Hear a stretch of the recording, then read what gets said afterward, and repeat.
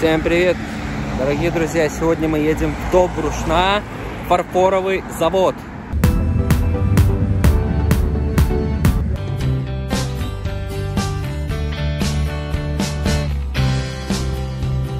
Мы находимся в литейно-формовочном цеху.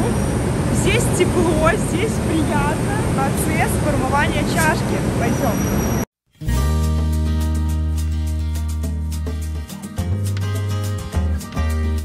И она поехала по ленте. Дальше будут приклеивать ручку.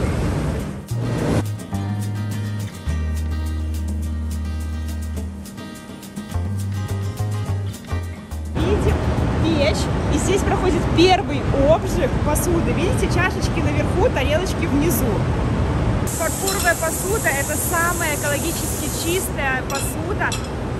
Недаром в лучших ресторанах всегда подают пищу, блюда именно в фарфоровой посуде, потому что фарфоровая посуда, она сохраняет тепло, она сохраняет аромат блюд, и из нее приятно прям принимать пищу. Вот такая красота. Спасибо огромное тем, кто принимает участие в создании этой посуды.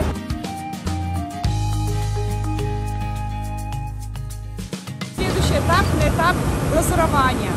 Сейчас как раз здесь настраивается аппаратура, и крышка будет глазуроваться как внутри, так и снаружи.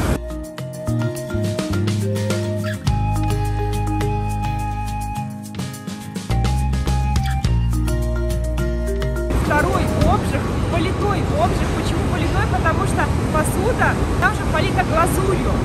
И температура в этой печи 1430 градусов, чтобы вы понимали.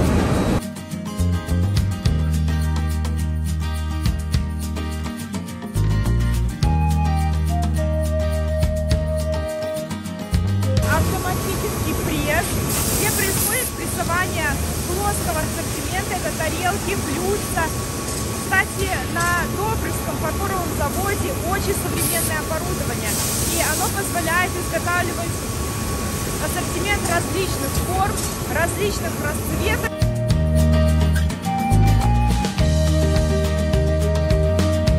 Наша чашка попала в живописный цех. И сейчас вместе с вами посмотрим, как проходит процесс декорирования фарфоровой посуды. У нас 4 персонажа, соответственно, в этой серии. Малыш, Лиза, дружок, Роза.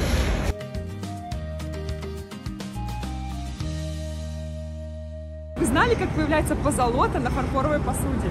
Я не знала, но сейчас увидела своими глазами. У вас тоже есть уникальная возможность это увидеть. Сейчас идет процесс нанесения препарата жидкого золота. Далее, после обжига, вот эта такая коричневая субстанция, коричневый такой препарат, он станет золотистым. Будет такая вот великолепная позолота уже на посуде.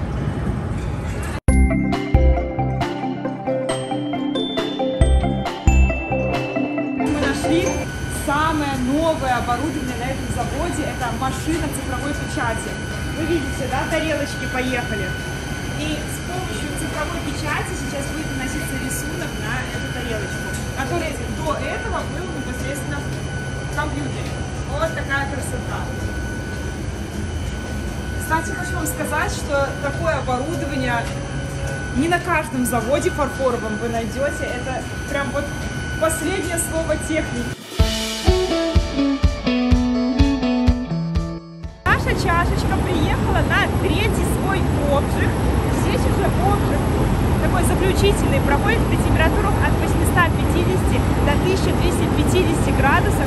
И уже после этого обжига наша продукция фарфоровая, экологически чистая, готова к тому, чтобы радовать вас в ваших домах. Только что с вами увидели производство фарфоровой посуды, и сейчас мы попадаем вот в такой красивый магазин, и я буду искать ту чашечку, которую мы с вами сегодня вместе, можно сказать, делали. Так, ищем. Барбоскины, да, насколько вы помните? Вот это прелесть! Барбоскины, малыш. Давай поиграем. Ну что, идем на кассу? Идем. Вот такую красоту я себе приобрела, я счастлива. Кстати, хочу вам сказать, что на Добрушском фарфоровом заводе проводят даже экскурсии, поэтому интересуйтесь нашим производством, нашей страной. Всем всего самого-самого хорошего и до скорых встреч!